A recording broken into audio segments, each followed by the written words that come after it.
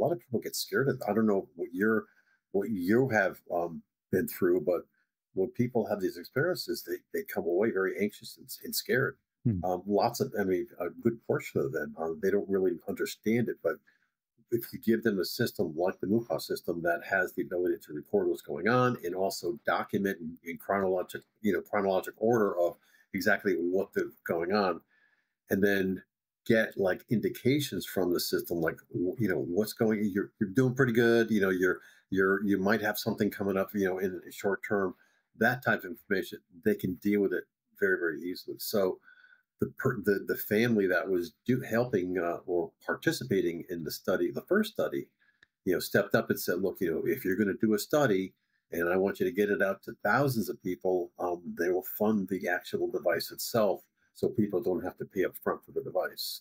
So that happened about a year ago. And since then, we've had almost 300 people sign up now for the study. And we've got, quite a few. We have, almost 300 people now that are, actively engaged in the system, recording data, putting in their narratives and things like that.